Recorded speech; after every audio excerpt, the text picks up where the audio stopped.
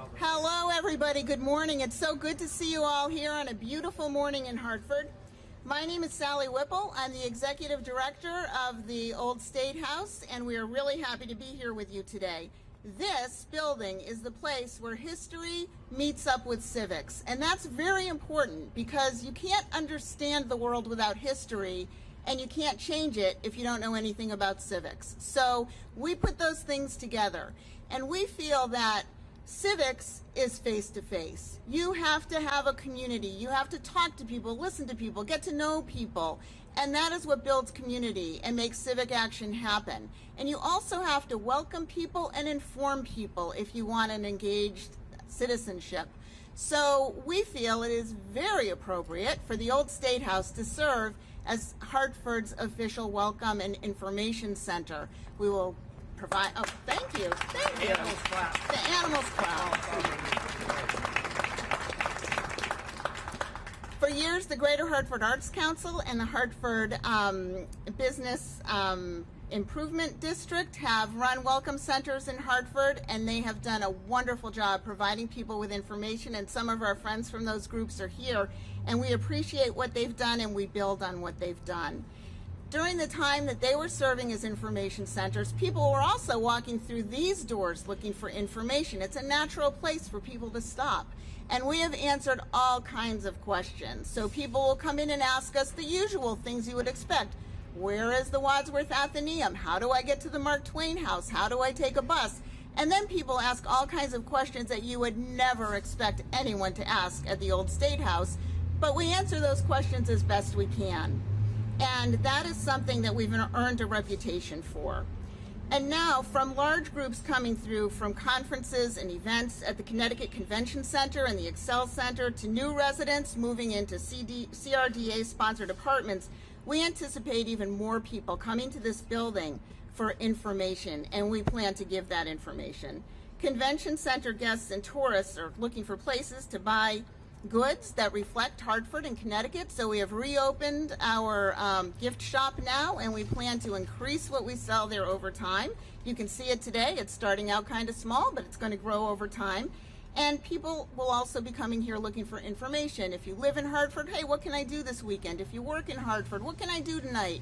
And if you're visiting here, where are the places that the regular Hartford people go to so we can get to know what Hartford is really like, the spirit of Hartford. So we plan to give out all of that information. And today we're cutting a ribbon to mark the recognition of the Old State House as Hartford's Information Center.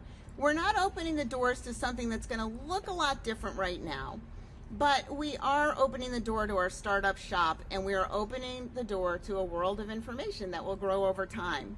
We're calling it a ribbon cutting, but we could be calling it a ribbon tying because we think that the Old State House is a place that can help people join together to serve our city and our state. So we think of this effort as pulling people together and organizations together more and more over time to offer more and more to the people of Hartford and Connecticut and the people who are visiting with us. This will be an ongoing growth process, and we're lucky to reach this starting point with a very strong team. I would like to recognize a few people and groups today. There are many of our friends in the audience, and I was going to name a few, but there are so many that it's hard to name all of them. But we have people here from different museums, from the tourism department, from the Business Improvement District, from Greater Hartford Arts Council, from all over, and it is really so wonderful to have you all here. And also, we have Chompers, and we have Sonar. The athletics have a table here, and the good folks from Coltsville are here every week to tell people about what's going on at our new national park.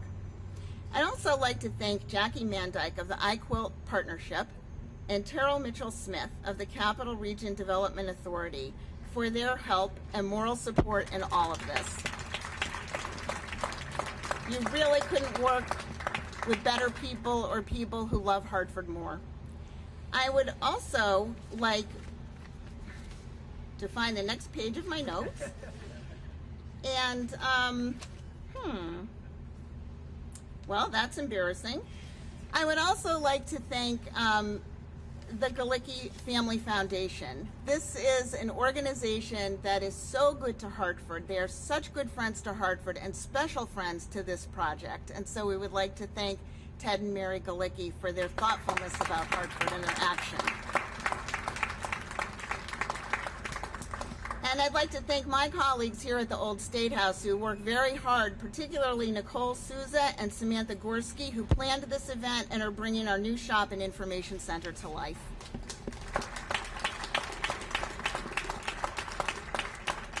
And next, I am so happy to welcome Mayor Luke Bronin to the podium to share some of his thoughts today. Good morning, everyone.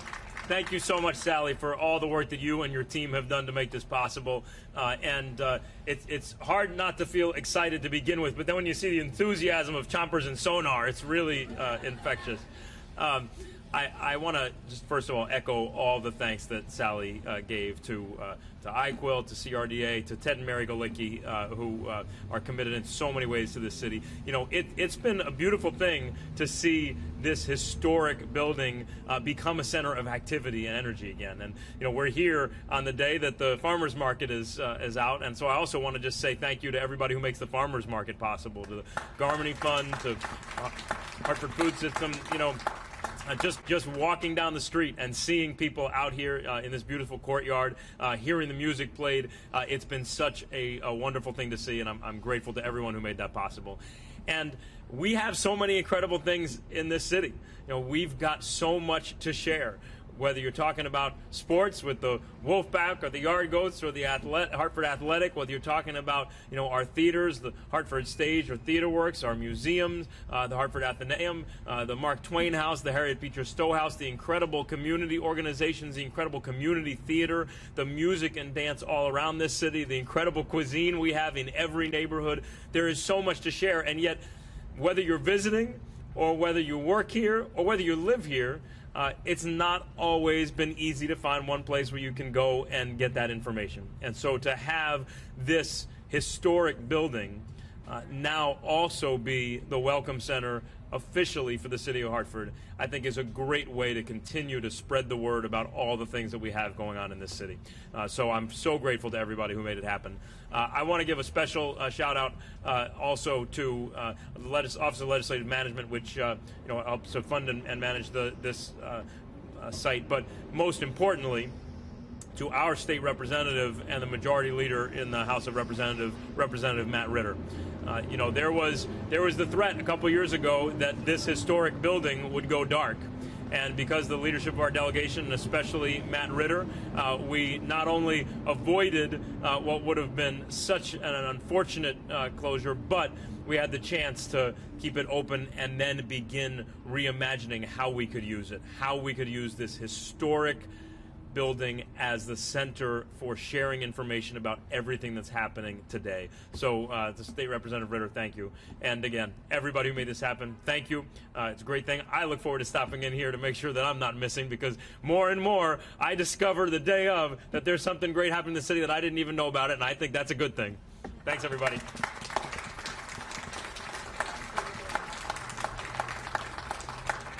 Thank you so much. Our organization is a nonprofit, the Connecticut Public Affairs Network, and we are very, very proud to operate Connecticut's Old State House on behalf of the Connecticut General Assembly. Thanks to our legislative leaders' commitment to preserving this historic landmark, and it is a national and state historic landmark, we're able to share it with everyone, from our close neighbors to people a little farther away and people from all over the world. In our role as Hartford's official information center, the building's service to Connecticut will continue to grow, and that's good for all of us. And I really personally thank the General Assembly for having the vision for this building and the will to keep it in such wonderful shape and to enable us to do all kinds of different programs and services with it. We really appreciate that. And so now, with deep thanks and gratitude, I would like to welcome House Majority Leader and State Representative Matt Ritter to the podium to share his thoughts. Thanks, Sally. Thank you, Sally, and to the mayor and to the mascots to my left and right. No one tell my 4-year-old daughter, Emma, that Chompers was here. No offense, Sonar. She has a real liking and likes to tug on you, so I apologize for that. And thanks to the mayor, who didn't have a busy week at all. He looks pretty well rested for a guy who's been going 24/7 for a long time. No one often says the General Assembly has great vision, so we do appreciate that compliment. And it really has been interesting as a guy born and raised in Hartford, to now be a legislative leader, work with Jim Tamboro and his team on legislative management. It's not just the old State House, right? It's not just the operation of that. It's really Hartford as a whole. And our job, my job, the delegation's job, the mayor's job, the city council, is to make the case that this is bigger than the city of Hartford, right? The old State House is not a Hartford treasure. It's not a Hartford institution. It's a statewide institution. It's an American institution. Somewhere where George Washington has been matters to the entire United States of America. And we can't lose sight of that. And too often, and the mayor's done the tour and talked about it, we sort of look at our cities and say, that's your lot, you deal with it. And we have to remember we're a small state and we're all interconnected.